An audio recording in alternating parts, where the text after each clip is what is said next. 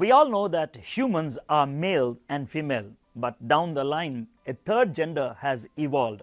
How did it come up? Whose fault is this? Is that the question you are facing? Now we are going to deal with that. Before we go further, I would like to refer to the statement Jesus Christ made about eunuchs or transgenders. They are called hijras in Urdu. In Matthew chapter 19 verse 11, Jesus said that eunuchs are there because of three reasons. Reason number one, they are born like that. Reason number two, they are made. And reason number three, they become like that. What do you mean that they are born like that? Now, it's definitely a deformity.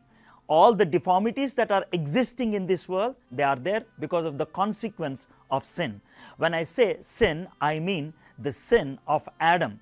All the diseases, all the problems that are existing in this world, it's because of the curse.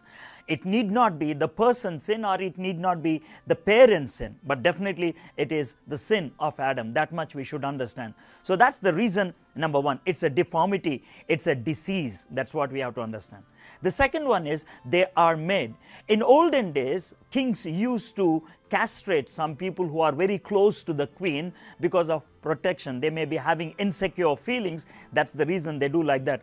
That's the reason some of the scholars believe that people like Daniel, Nehemiah are eunuchs.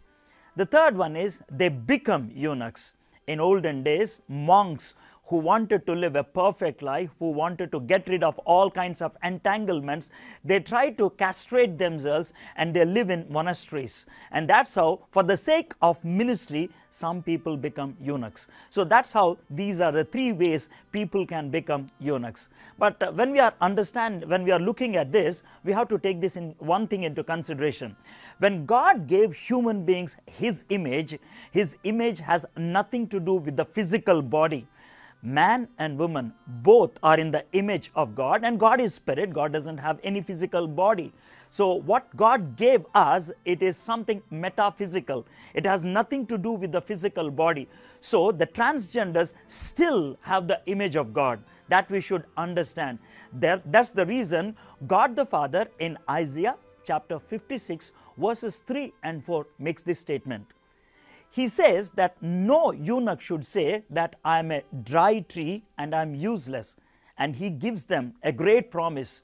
And he says, if you can follow my commandments, I will give you a better place than the daughters and son, the everlasting place in my heaven. It's an amazing commandment that has a beautiful promise. If you can keep my commandments, I'm going to give you a very good place in heaven. That's the promise to the eunuchs. So that's what God the Father said. Now Jesus Christ said, this is a mystery nobody can understand.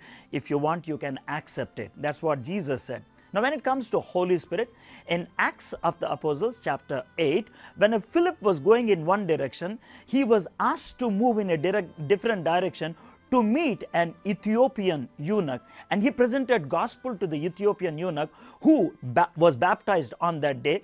In fact, he became the first known African believer. It's amazing. So thus the triune God are for the transgenders. So if you are a transgender, now take this, amazing. If you can commit your life to Jesus Christ, you have an everlasting place in the heaven. So you can come to Jesus Christ. Regarding this, if you have any questions, you want any prayer request, you can chat with one of us. If you are not a transgender, I request you, don't look down at any transgender.